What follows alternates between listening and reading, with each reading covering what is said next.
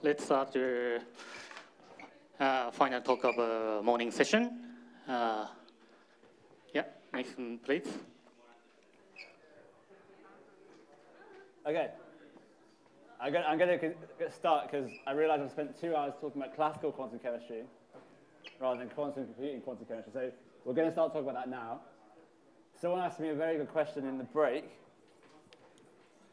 where they were like, where do the qubits come into the configuration interaction? So basically, the qubits can like represent occupation numbers by, if you look at this, if you look at these configurations here, this would be, this would be a 12 qubit problem, and you'd have a qubit in, the first 6 qubits would be 0, 1, 1, 1, 1, 1, and then the final 6 qubits would be in 0, 0, 0. So you can see all the possible combinations of 1s and 0s which come from the 2 to the n possible qubit configuration. You get from, the qubits can represent all the configurations this way. So it's actually interesting because the configuration interaction only stays within 6 particles, but the qubits can obviously have all zeros as well.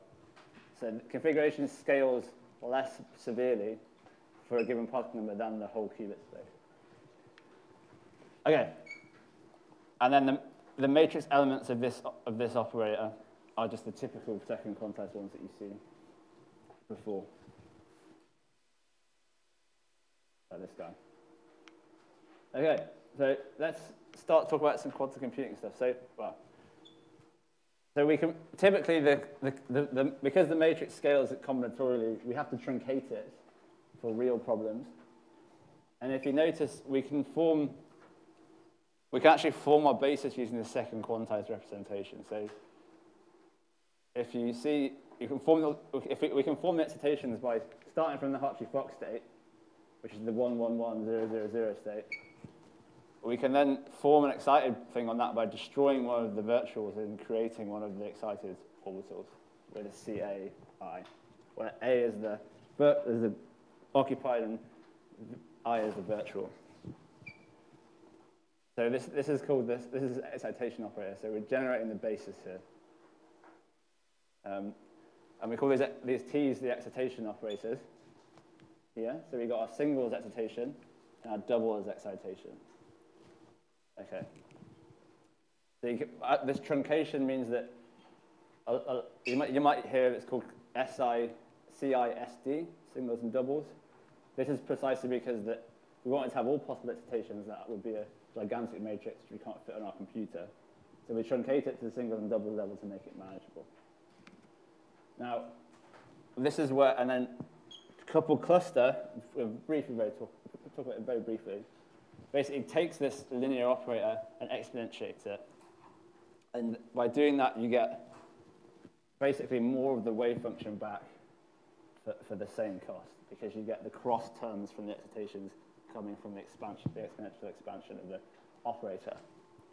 So basically, a couple of clusters gives you more bang for your buck when compared to the same T operator. Now, couple cluster motivated the first quantum ansatz for quantum computing, and this is a unitary couple cluster. And basically, you take this T, which is non-unitary, and then you basically exponentiate the T minus the complex conjugate. And this is now a unitary couple cluster object. But the problem is, when you try and solve this with classical quantum chemistry methods, this is non-terminating. But you do a nice trick in quantum chemistry.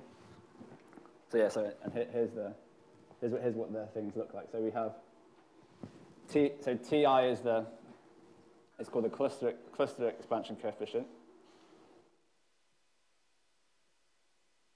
And then the unitary form is just this. Now, to get it to work on a quantum computer, we do this trick called trotterization, which basically takes the exponentiated unitary operator and we expand it to some degree rho. Typically, rho 1 is fine, so we just take the first order trotter. And then we get this, basically. So basically what this is doing is you break up each excitation in the expansion into its own exponentiated unitary operator, and then you apply them in series as a product. Now this has a form that can be implemented directly on a quantum computer. So psi naught, remember, is our Hartree-Fock wave function. This is the initialization state, if you want, reference state. This is the 1, 1, 1, 1, 0, 0, 0, 0, 0, etc. in the lowest occupied state. We then act on that with our unitary operator, these products of exponentials, and then we have our unitary coupled cluster ansatz. Now, how do we get this onto a quantum computer? Oh.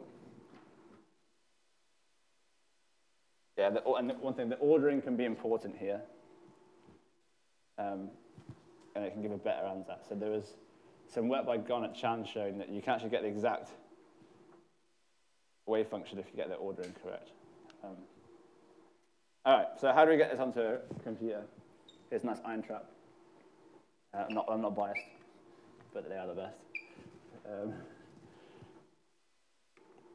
So what we have to do is these Tij, these Tn's, these are our fermionic creation and annihilation operators. Now, you may have heard of something called the Jordan-Wigner transform. We need to map these fermionic creation and annihilation operators to our to the Pauli operators, which can then be implemented directly on a quantum computer. So you might have seen this before. So this is the Jordan-Wigner mapping. We have a fermionic excitation operator, and then this is essentially we have a product of the product of z's. The z's keep track of the antisymmetry. So if you're acting on orbital 4, we have z acting on 0, 1, 2, 3. And then the actual flip operation is done by this x minus y here. And then that is equivalent to fermionic creation annihilation operators this way. And this is the same for the, so this is the creation minus x minus y, annihilation x plus iy, sorry. So applying this to our excitation operators, we get some quite gnarly things. So this is, but you can see here, you can see you can see where the x minus y's and x plus y's come in. Sorry.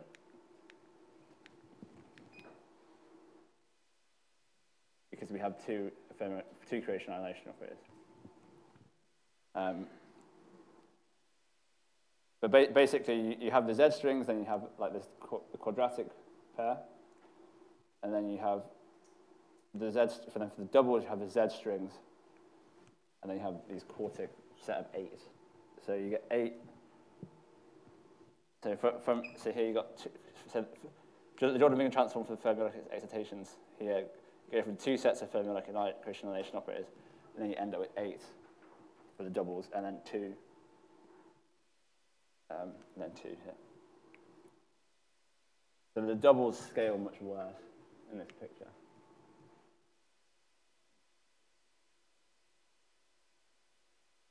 And there's lots of ways you can generate these things. So it's open fermionic hissing we have in Quanto. But so we have to exponentiate these. Now we have these. We've done the Jordan-Wigner transform. We have to exponentiate these Paulis. So there's a really famous way to do this, which is if you take one thing away from this lecture, this should be it, because the Pauli gadget is the most powerful primitive in quantum computing, in my opinion. It shows up everywhere. And once you spot it, it's really easy to make algorithms with. So we've got this exponential set of Paulis from our fermionic Jordan-Wigner transform. We then, it might not be that obvious to you, but this is a multi-qubit RZ rotation. So you can, I encourage you to, in the break, maybe turn this into a Z, so with no rotation, and then come in with a 1, 1, 1, 1 state, and then work through it, and you'll see that it works as a multi-qubit parity operation. If you then were to add a rotation in a z basis here, you then get this really powerful e to the I theta over 2 ZZZ. So now you've got an exponentiated, parameterized parity rotation. Now this is really powerful for many things. It includes Hamiltonian simulation, like these unitary couple cluster ansatses. And then we can change that now to n. So that was just a ZZZ. Now we can change that by just a basis rotation on each side of our C0 ladder. And then we get any parity gadget we want. So this is really powerful. So now you can get an exponentiated parity word. And then what the coding exercise this afternoon is going to be basically building a Hamiltonian simulation from this structure. Okay, so this is really like, it's very powerful because now you can have access to Hamiltonians and cluster operators exponentiated. Okay. Okay, so now let's talk about VQE. So VQE in quantum chemistry is probably, because it's actually sort of the quantum chemistry Hamiltonian has n to the 4 terms. It's a fully interacting fermionic problem. It's probably not, VQE is probably not going to be very applicable to quantum chemistry in my opinion. But it's still going to be useful for state preparation and things like that, so it's worth learning about. So VQE is essentially this. So you have the state preparation. The state preparation is this ansatz that I showed you before. This is your wave function. And you want to have some parameters so you can change your wave function. You then have then you have to measure that Hamiltonian. And you can do that by individual parity terms. I'll explain that in a second. Then you have to measure, so you apply the Hamiltonian, then you measure it. Okay, and then you repeat for each Hamiltonian term. Okay, so U can be anything. It can be unitary couple cluster, it can be hardware efficient, it can be whatever ansatz you want. It just depends on how expressible it's going to be, if you will get able to represent, how accurately you'll be able to represent the ground states. But we're not, so far this isn't even a VQE. This is just for one set of parameters, I want to measure a Hamiltonian for P. Okay, so we haven't changed it. VQE is the process of updating the parameters. This is just a single energy calculation. So if we look at the first point, these are quite old slides, so I've used some Qiskit stuff. But if you see here, this is the unit, you can see in the slides, so you can see these C0 ladders, right? These are each of the excitation operators that we showed, these fermionic creation annihilation operators. So you've got this set of fermionic operators. You've got a set of exponentiated fermionic operators. Sorry, set of exponentiated Paulis, these Pauli gadgets. So you've got these chains of Pauli gadgets, and you've got a parameter at each one at the bottom of these C0 ladders. That's a unitary couple cluster ansatz. So by changing these parameters here, you can change the energy, basically. People like the unitary couple cluster ansatz because it's got some physical representation.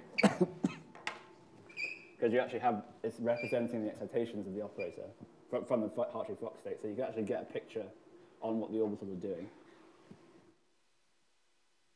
Whereas if you're just using hardware efficient ansatz or some random mess of entanglement and rotations, it's very unphysical. Okay. It's kind of like tensor network methods and CI in classical space. Whereas tensor networks, you lose the kind of orbital information. It's just a mangled mess of nonlinear parameters. Okay. So we've prepared our state with our ansatz. We want to now take our operator. How do we measure our operator this is in NISQ setting? So you can apply the same Jordan-Wiener transform. Our state was prepared by fermionic operators, exponentiators, but the operator is also containing these fermionic operators. we have to Jordan-Wigner that into something which we can apply on a quantum computer. So the weighting coefficients here, when you apply the Jordan-Wigner transform, some program will probably spit this out for you, but you can, if you do it by hand, you end up with something like this. And there's some mixing happens between these. But for H2, you end up with 15 terms. And you have to measure it, and then the weightings are these parameters, weighting each Pauli string. They're like related, they're not the same. And then the Paulis are related to the Fermat operators. They're not the same, that's just showing what they correspond to. And it's similar to measuring the density matrix elements. So basically now, in order to calculate the total energy of the system, you have to prepare your state, and you have to measure the red, which are these Pauli strings, which are applied to these qubits. And then you have to times it by its weight, the interaction coefficient. And then you loop over all the terms in the Hamiltonian. In the chemistry setting, these are the classically computed integrals, but if it's the Fermi Hubbard, these are just parameters. But what I'm trying to say is that the only quantum part in this calculation is the Paulis. The coefficient is just outside. This is done with post-processing. So how do we measure the density matrix elements? Well, they're kind of the Pauli version of the density matrix elements. So this is quite subtle. It's known as a technique of operator averaging. So you might be like in your quantum computing algorithm, click measure, calculate excitation value.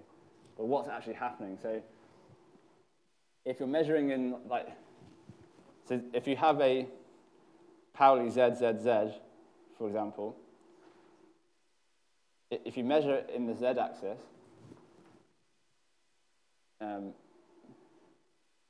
basically you had 3 qubits. If you had 0, 0, 1, you have a parity of 1. 0, 0, 0, you have a parity of 0, etc. Now the parity of these basis axis measurements, which corresponds to if it's a pi z, pi x, pi y, from the previous equation, parity of the shot measurement and the outcome corresponds to the eigenvalue of the Pauli. Now, by measuring over many times, you'll get a mixture between 1 and parities of 1 and 0 in the shot outcomes. That'll give you a mixture of eigenvalues between 1 and -1. You average that over the number of shots, and then you times that by the weighting coefficient, and that will give you the contribution to the energy of that Pauli term. Okay. So yeah. This is quite a subtle thing. So and then the VQE. So this figure is from the classic paper by Romero and Ryan Babish, Jared McLean. So what this is showing is it's like VQE basically. The Rayleigh variational principle saves you again. So you can basically just twist the parameters in your state preparation, and if it goes down, you're saved because you have a convex optimization problem. Basically, what this is showing is you prepare your state, you measure your state and get the energy from the method I just showed, and then you calculate the energy, and then you change the parameters just so that the energy will go down, basically. So you have a gradient optimizer or whatever optimizer you use. But basically, you're changing the parameters such that the total energy of the system goes down. And the key point here is that you have this measurement of Pauli's at each step, and you're summing over each term in the Hamiltonian.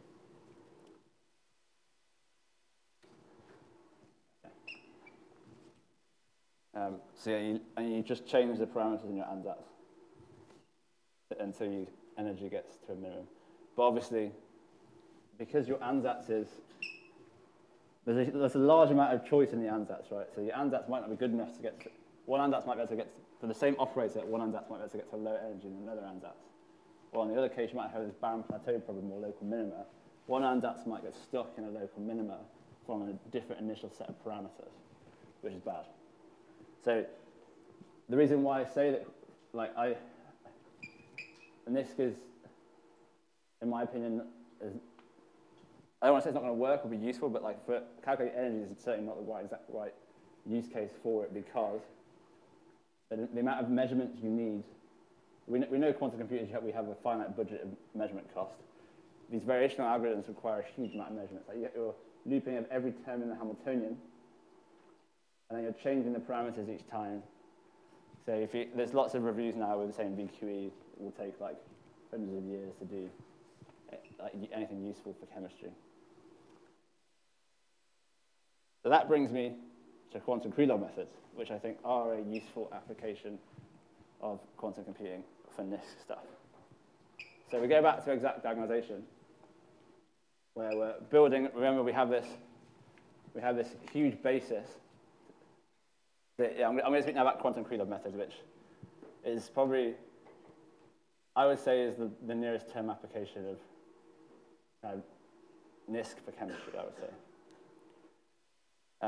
And it kind of leverages the classical quantum balance in a slightly different way, which I'll explain. Rather than with VQE, where you're leveraging the classical cost on the gradient optimizer and the quantum cost on the shot measurement, and this sort of energy measurement for the operator averaging.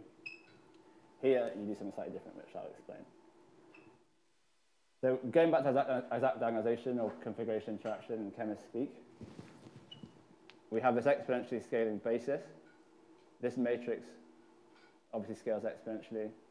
This is, it's combinatorial, but it's within 2 to the n. Well, yeah. I'll explain that if I want to explain that. Go ahead.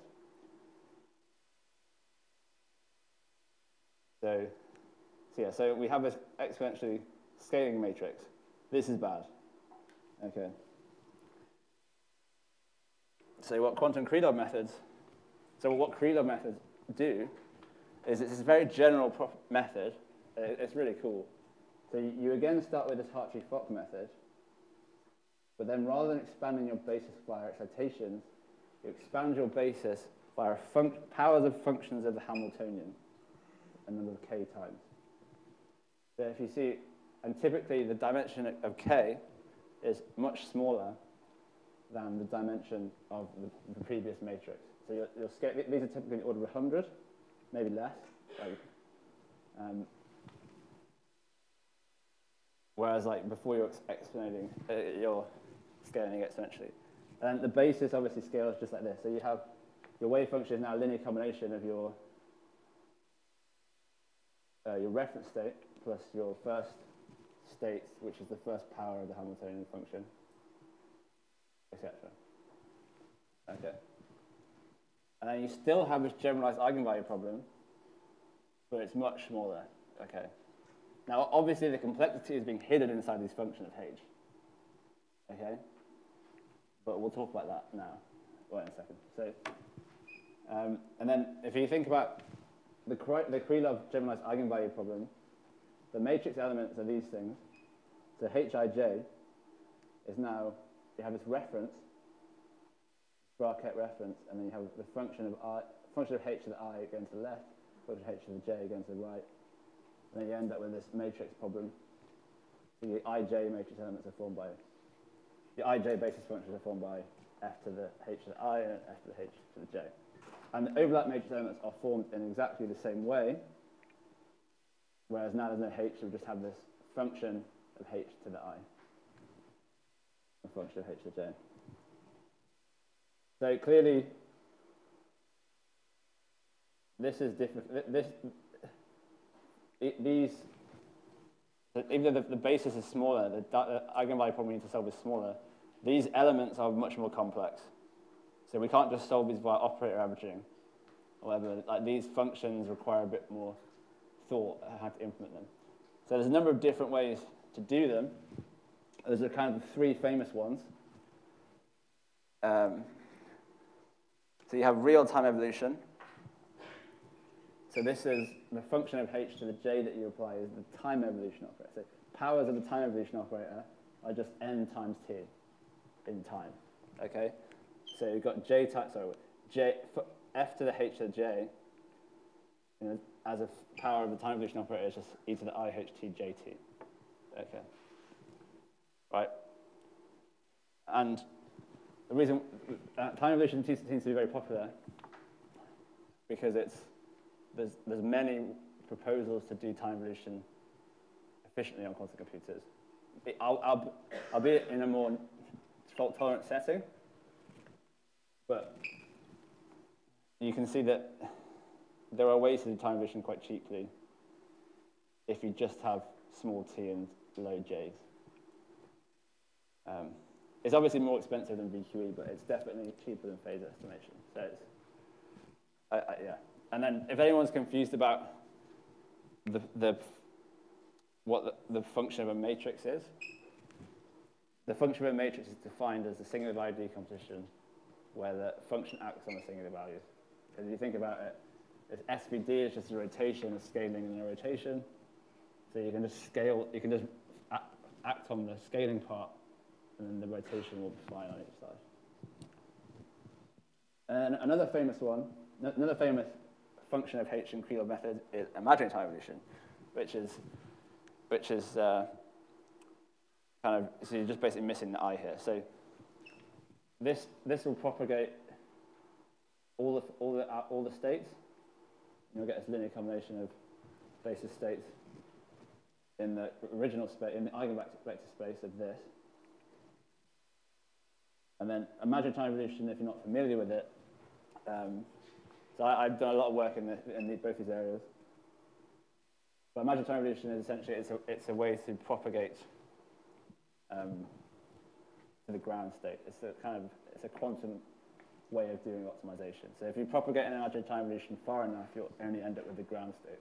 That's a non-unitary evolution, because if you think about your initial state being a linear combination of all possible eigenvectors, the ground state is just one eigenvector. So you're killing all the other eigenvectors apart from one. So it's not a rotation, like a unit rotation, it's a projection. So this is difficult to implement on a quantum computer, but you can do it, and I put a paper out yesterday on it.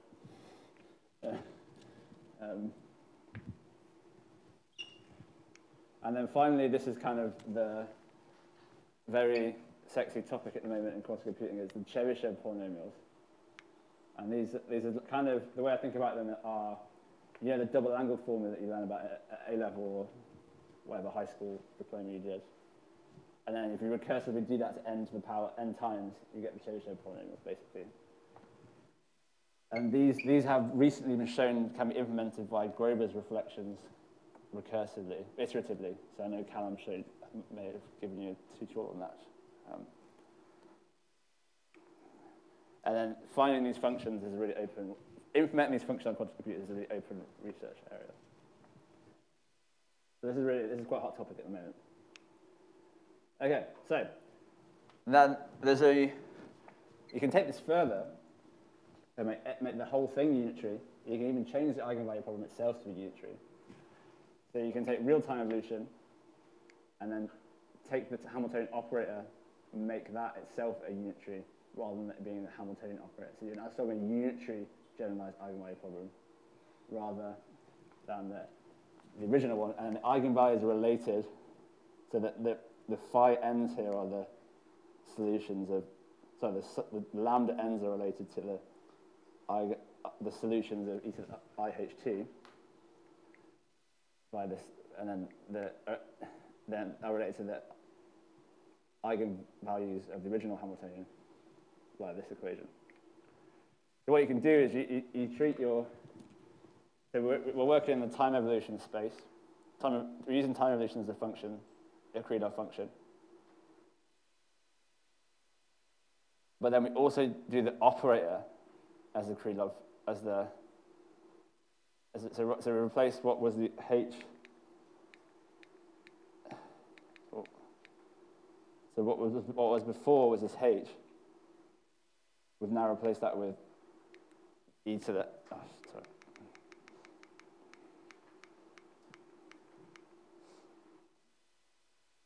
we now replace that with e to the IHT. So what you can do, which is really cool, is because these are all exponential, you can just add together all the powers So you end up with this much smaller and simpler object here, right? So this is really powerful here. And you just reduce the complexity of your problem massively. Because if you think about it, you only have to calculate, like the overlap and the Hamiltonian matrix elements can be calculated from the same set of objects, right? So you end up like reducing I think you go from a quadratic to a linear scaling problem this way. So this is really cool. And then this can be implemented, so this is what I'm trying to say here. So the overlap and the unitary Hamiltonian, whatever you want to call it, elements are from the same set, and they're generated from this smaller set here of K. And these are just transition matrix elements, right? So this is your reference state acting on a time evolution operator, turning it into another state, and then taking the overlap. Now these can be implemented very easily on quantum computers, and cheaply-ish, if you think medium-term cheaply, with the Hadamard test, where the Hadamard test, we're taking that time evolution operator, controlling it, and then doing the Hadamard test with that. And then doing that for different values of K, you can generate this object. So we need, this is a complex value here. So we need, this is a complex value, so we need the real and imaginary parts of this. So that's quite easy to do. So you basically, to get the real and imaginary parts of the Hadamard test expectation, you do basically the Hadamard test, but then you have an S here. Now, you can generate the energy of this is calculated from E0 minus E1 here. So you basically calculate a difference. But like this object is quite straightforward to calculate. That you can. There's a nice. I can show you the proof of this, but showing that this is an expectation value is quite straightforward. You just have to combine the shots in the correct way. You have to do some post-processing on the shots, but it's straightforward.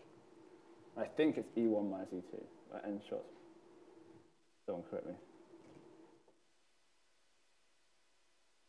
Okay, so now you can see, so what I mean by this is leveraging the quantum classical balance in a different way, is that the quantum balance is now thrown into, you have to do this small set of Hadamard tests, where you have to do this controlled time evolution operator. So there's a lot of complexity hidden inside this box. So like trotterization is the simplest way. I will speak about that later in the fourth lecture. But there's a whole field like looking at different ways to improve time evolution operators. So time evolution is really a subroutine for many algorithms. So learning how to do time evolution is crucial, I think, if you want to work in quantum computing. Okay, yeah, and so the balance. So the classical balance is really this matrix problem that you're offloading everything to. But that's quite small now. And the quantum balance lies more heavily than BQE, but in these time evolution, controlled time evolution operators. So I've also got a paper implementing this as well, if people are interested. It's under the name of variational phase estimation with variational fast forwarding, where we basically try to do some approximate compilation of these objects to solve the same problem.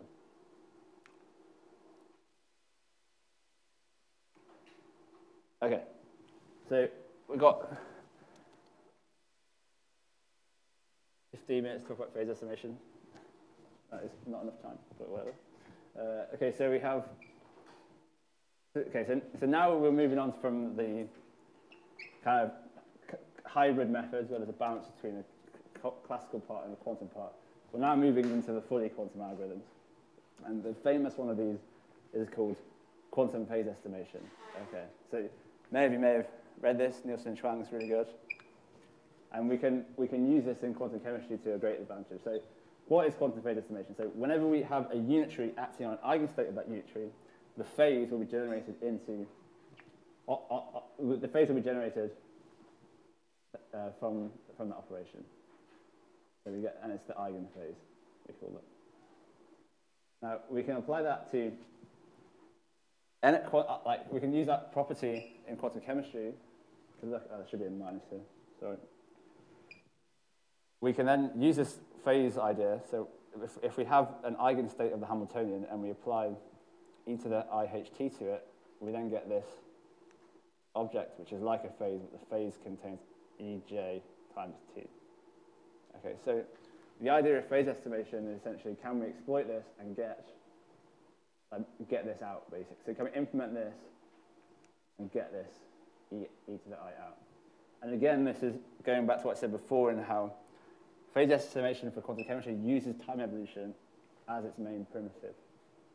So there's a lot of papers in phase estimation that study the complexity of phase estimation for energy values, where you change the method of Hamiltonian simulation that you use. So a lot of the Google papers, they like to use cubization and use Chebyshev polynomial frameworks, and trotterization, etc. LCU. Yeah, I will speak about all of these next session. Okay, so can we get the eigenvalue? So what's actually happening when we think about phase estimation? I like this. So as a physics person, or well, quantum chemist, I should say, I like to think about physical problems rather than kind of a computer science approach to things. So if you look at what if we do have an eigenstate of the system, and we apply this transition matrix element, and you measure, so this is measured along the, this is time along here, and this is the real and imaginary part.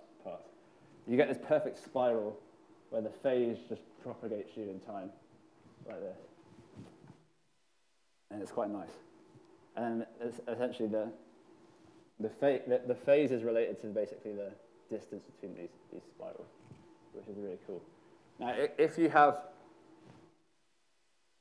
don't have an eigenstate, and you have some linear combination of eigenstates, which is what we have in practice most of the time, because if we could form the ground state, then we'd solve the problem. So, and this is one of the things that has caused a lot of issues with phase estimation, whether it's useful or not for quantum chemistry. But you can see here, the mass, if we have a linear combination of eigenstates, we then basically get weightings of the competing phases in here for the different eigenstates. And that results in kind of this messy spiral where you've got all these different phases coming out. And you have the weightings of each eigenstate. Oh, it's here. But this is how I think about phase estimation. It's a really nice physical way of doing it. Okay, so the canonical form of phase estimation, the old school way that you'll see from Nielsen and Chuang, is basically, you have to really understand the motivation for it. You have to understand the quantum Fourier expansion. So I'll do my best to explain this. So obviously, we know the Fourier expansion basically says that any function can be expressed as an infinite weighted sum of cosines and sines. And you can see this here. But obviously, in computers, we don't have an infinite matrix. We have a finite dimensional matrix and finite dimensional vectors. So we have to truncate this to some realistic amount. And this is essentially what happens. So you get an approximation here. Now, this underpins most of modern signal processing. And there's lots of people that say that the fast Fourier transform is the most powerful algorithm invented in the past 100 years, etc. But that you can take this sine-cosine sum. I'm going quite quick, but you take this sine-cosine sum, and you can always form an exponential of that. And then basically what that means is that your Fourier expansion can be represented as a sum of exponentials, where the exponentials have the specific power relation. Okay, so it's quite a... So you can see, you take a vector y. Vector y can be formed by acting with these omega nks to the n. And these omega nks are these complex exponentials where you have the index n and k up here divided by n. Okay. And it is basically magic that you can trust this, but it does work. And then I think about it, I'm much easier to think about these things in a matrix form. So you can think about the quantum Fourier transform as this linear map or a basis transformation. So you're just basically rotating the input basis into this new basis where the first one nothing happens to it. The second one is times by omega. The first element's times by 1, second time, and it's times by omega squared, and etc. Then you get these powers going down here. So this one goes up to the power of 1, the power of 2, the power of 3, etc. Okay. Now, you can think about this. The way that I think about these problems is basically a matrix vector product, where this linear map is a unitary matrix. And we know that unitaries can be implemented on quantum computers. So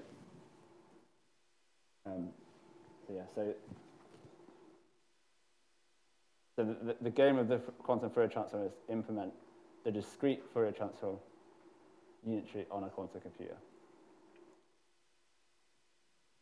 Okay.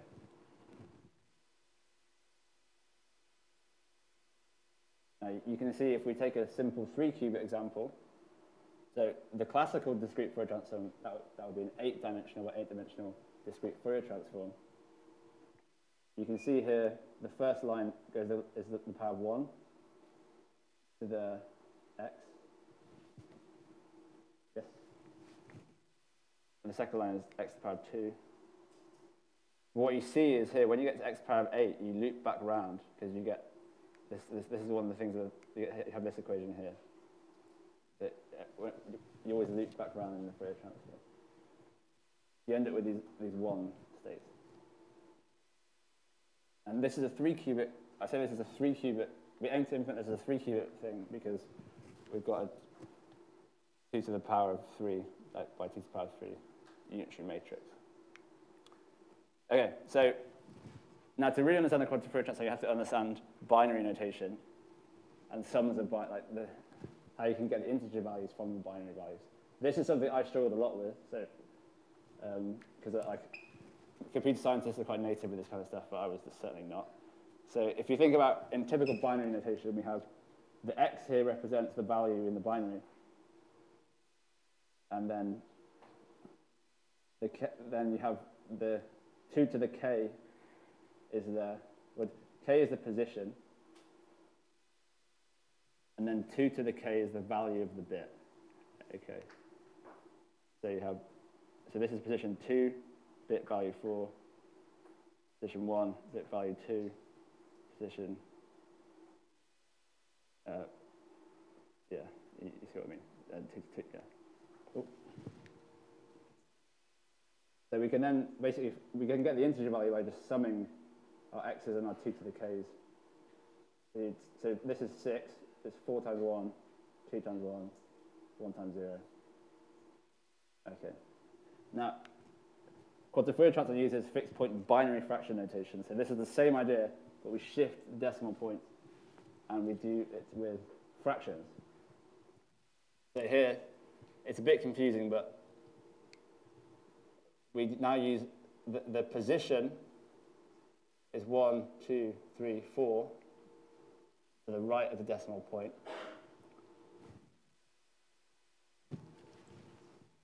And then we do, rather than times in by powers of 2, times by powers of minus 2.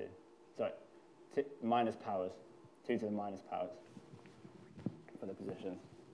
So you can see here, this is, the bit value is 1/2, a quarter, 1/8, or 16th. And then we times it by its bit value. So you can see 1 times 1/2 is 1/2, 1 times a quarter is a quarter, plus 1, and then 1/8 times 0 is 0, and 1/16 times 1 is 1/16. And we add these together, and then this basically gives us our fraction, binary fraction, which represents our decimal. So the more bits you have, the higher resolution you get. And we represent it, whenever there's a square brackets in my notes, this is a binary fraction, so just be really careful with that. And this really did confuse me a lot. So maybe I'll leave this for a second because it's really central to the quantum Fourier transform. Okay, so this is quite heavy. So you can try and follow the derivation or just get the main idea. The main idea that you map between two states. But what that mapping is done by is, what the mapping is given by these equations. So remember we had that, so we have a 3-cubic example. So we have this ij times k over n. Now this is n in the 3-cubic case is 2 to the power of 3. So these exponential powers that we have here, in the 3-cubic case, which is 8-dimensional, so n equals 8. I realize I've changed the indexing, so I apologize, but you can see it's basically over n here. Instead of but we put it in a cubic form, so it's 2 to the power of 3. Okay. And then we've normalized it with cubic form as well, so it's 2 to the power of 3. Or kind of, I say cubic form, I mean just the powers of 2. Okay. Now, this is a fraction, and we can explain that using the binary fractions that fixed point binary fractions that I showed before. Now, 1/8, 2 over 8, 3 over 8, etc. Then take this binary fraction form over this KL, which is either 1 or 0. And then we can represent this integer as a bit string. And you can see now we've got this sum of an exponential for each KL. So it's quite natural to break this exponential up into its constituent tensor products. That's what we do now. Okay, I'll send you these slides. Don't worry about trying to understand it. But the main idea is that you basically break up the tensor product. You use the binary fraction notation to get sum of this weight of this coefficient. You then use that to break it into tensor products for each bit.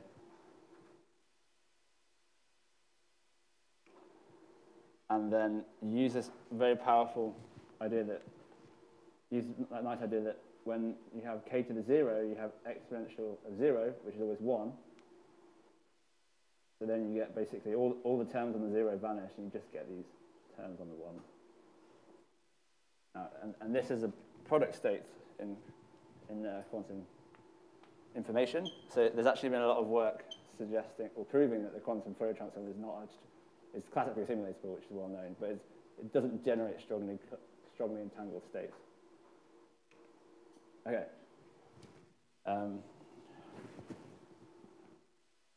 Yeah.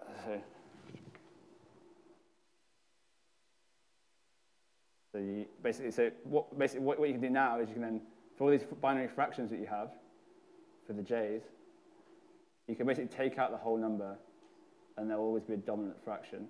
So you have half, a quarter. The halves can be represented as the simplest binary fraction, fixed point binary fraction. The quarters can be represented as a 4-element term, and the eighths can represent it like this, etc. I encourage you to work through this.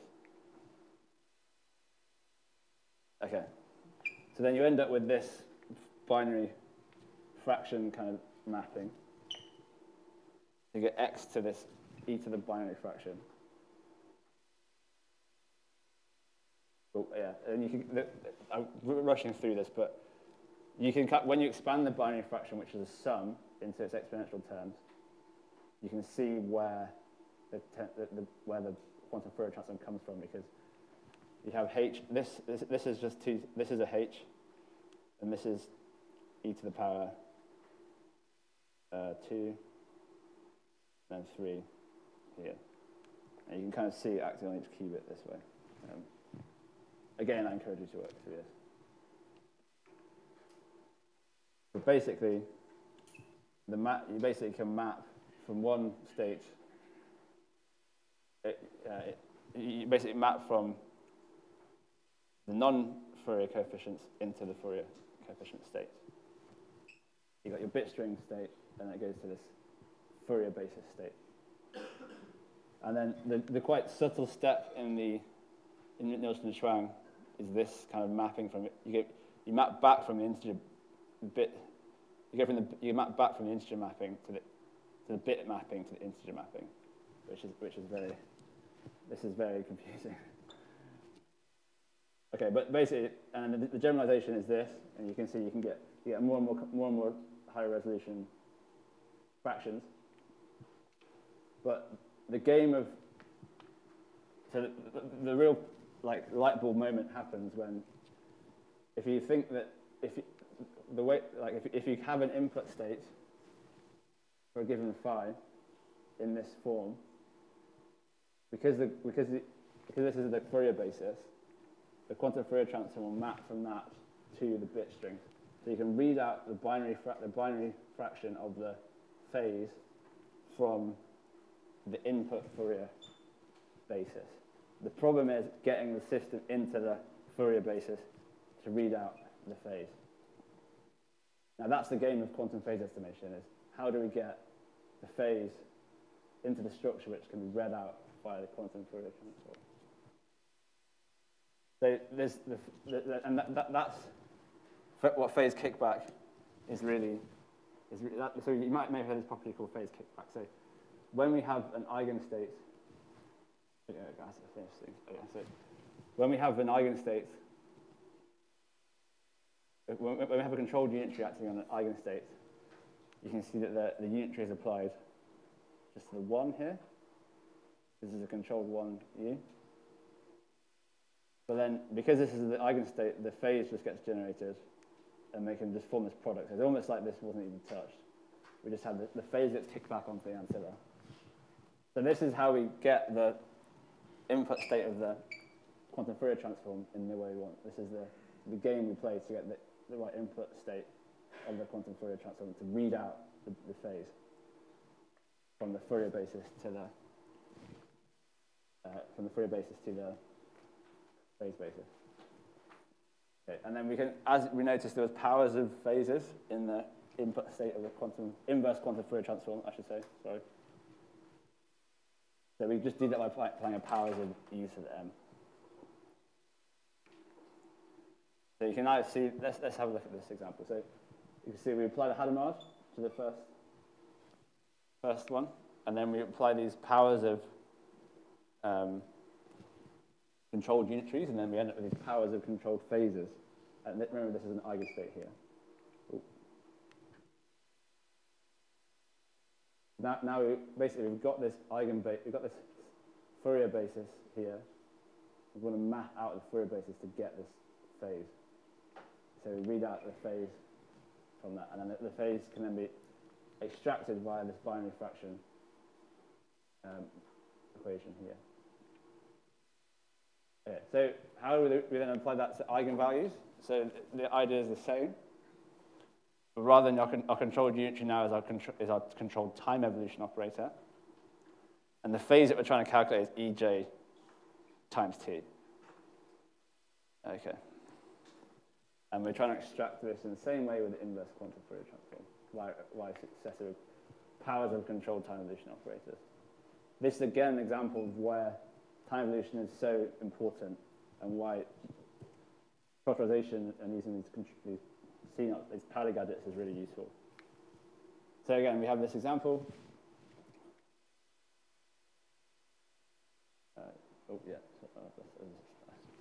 And then we apply these successive powers of this controlled time evolution. We then get this phase. Sorry, there's a phase missing there. There's a t missing there. And then we can extract it this way. And we can then, because the phase is e to the t,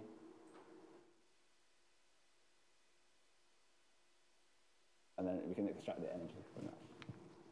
Okay, so the problem with the canonical phase estimation is that it's very expensive. So you saw that you had these controlled time evolution operators. These time evolution operators themselves are really expensive things. And there's lots of work to try and reduce the cost of that. And the main one is that you need, so you don't need the eigen, obviously to define the algorithm you need the eigenstate, but you don't need it as long as you have a significant overlap, I think over half. Because obviously successive applications of the algorithm will then boost the signal of the correct phase, which is, yeah. Yeah, so as I said, controlled time evolution is really important, and there's lots of different ways of doing it, and I'll explain this. And one of the other problems is obviously you need lots of ancillary, and you probably, I mean, you almost definitely will need fault-tolerant compilation and error correction for these algorithms to work. Okay, I'm going to stop there because I think we've had enough.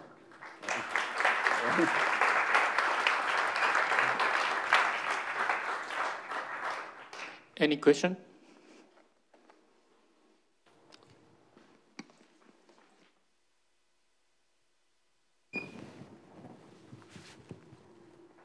So as you mentioned, and as it was mentioned the other day, VQE doesn't have any useful applications for near-term, like Nix error computers, right? Quantum computers. So what are the exact points where like Krylov methods, like at which points do Krylov methods or like this quantum phase estimations, like due to like space or time complexity, or like at which points are they more advantageous? And for the near term, quantum Krylov methods are the best, I think. But again, it's how you compile these functions of H. I think the simplest trotterized time evolution operator combined with Krylov is a simple way to go. It's probably the best near-term circuit primitive that will be the most useful. So controlled Hadamard test with trotterized time evolution operator. I don't know if that answers your question. The second part, like at which points does quantum phase estimation, like for which of the parts does it show advantage, or like like as you mentioned, QPE has practical applications, right? Yeah. Like which part of the like the problem encoding makes it so? Like what enables it so? I mean, there's lots of studies in complexity theory of like the precision needed for phase estimation. I think it's quite hard to compare them to Krylov methods because they're not the same. I would say if you have enough ancillars, phase estimation will win every time because you can get really precise energy values. But I think I think Krylov methods are probably slightly better. I mean, but phase estimation is a long way off, I think. Okay. Yeah. That's not a very good answer, I apologize. So I had another question as well. So Garnet-Chan works on tensor network states for for classical simulations, right, of quantum chemistry. So is there a quantum equivalent of like answers, like tensor network answers, and do they work well, or is it? Yeah, great question. So there's two ways to approach this. The first one is that all quantum circuits are tensor networks. So you've got a tensor network ansatz if you've got a quantum circuit. Okay, so that's one way to think about it.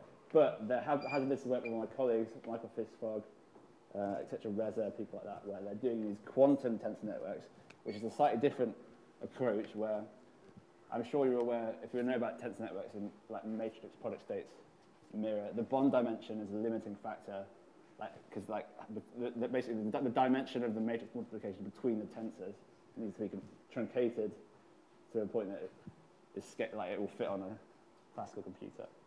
That sometimes has been shown to scale exponentially for certain problems. So the quantum tensor networks are a way of dealing with the size of the bond dimension on the quantum computer. So if you read the work with my colleagues, I think that's very recent actually.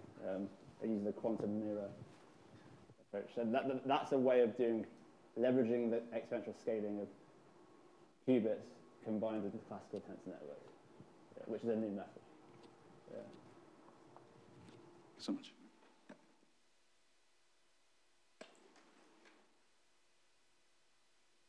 Thank you very much for the wonderful lecture. I'm not sure if this is like some basic knowledge, but is there a way of getting the ansatz like a smart kind of method, or is it just like a heuristic method, like a trial and error approach? So there have been some papers which show in the exponential limit, you can get an ansatz which will get the exact ground state. For example, there's a famous paper, the symmetry preserving ansatz, but I think you need exponential parameters for that to be sure. I personally think that the internal group symmetries give a lot of argument as to why you can reduce the parameters, but That's not really the answer, but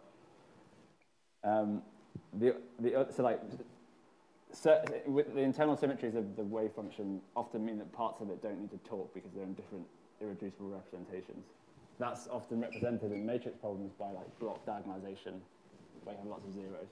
So I think maybe it's an ansatz using total spin, for example, to take advantage of that.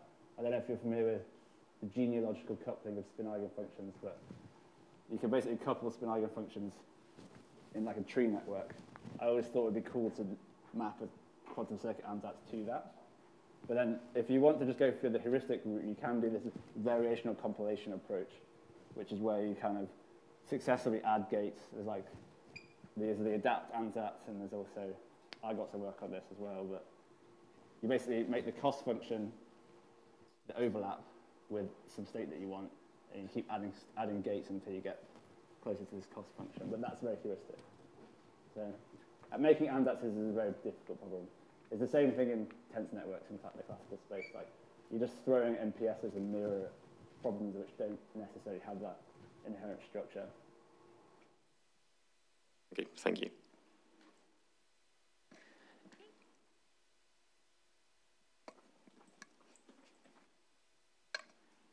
Thank you for the talk. I wanted to ask first a technical question about the Hadamard test, where there was a W operation that just wanted to ask which operation is it? That's a phase gate. So that will give you the imaginary part of the expectation wave. Yeah. Okay. So, yeah. And this guy, yeah. Okay, perfect. Yeah. All right. And also in the same slide there is that the wave function scales linearly with a qubit number. I was wondering if this means an advantage respect to the classical numerical methods, or yeah. So this this is probably badly worded, but what I'm trying to say is that the basis dimension here is, so you can represent an exponential number of states in this part by a linear number of qubits, because you have 2 to the n possible, like 1 to 0 combinations. Whereas you have to store this explicitly as a vector in a classical space. So you've got to store an exponentially scaling vector. So you have a linear object to store rather than an exponentially scaling object. But there's a lot of other problems with storing the quantum state. It's not as simple as this one-to-one comparison. Okay, and last question about phase estimation. If there was any, since with phase estimation we get a bit representation that is an approximation of the real eigenvalue, I was wondering if it was possible to apply any rescaling to the operator that we are applying in order to get integer eigenvalues and so more precise bit representation of the eigenvalues. So you change the time step, sort of, in the phase almost. Wait, no. That's a very good idea. I'm not sure easy that would be able to apply to the canonical form, because that algorithm is kind of like a recipe that you can't really touch. But I actually have some slides on some modern approaches to phase estimation that I will talk about in the next slide, which kind of do use a similar argument. You use different time step lengths, which can still calculate the phase. But it's not quite a rescaling, but it's just a different way to get the phase. But yeah, I hope. Okay, thank you so much. Yeah. Another question?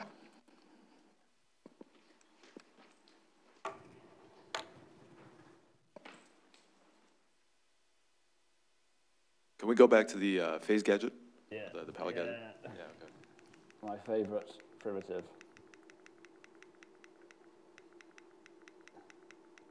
This guy. Yeah. So you suggested that people put in a bunch of cats and analyze what happens. Yeah. Shouldn't the students instead use the powerful and convenient stabilizer formalism to analyze what happens with these circuits? I like to think about everything in terms of states, because I like wave functions flying around. Masochism. Yeah. I think if anyone's interested around the break, I'll show people how to decompose this circuit with the stabilizer formalism and show that this, executes some Pauli gadget.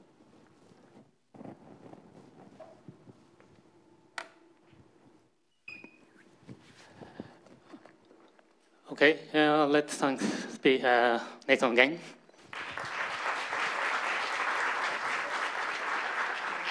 So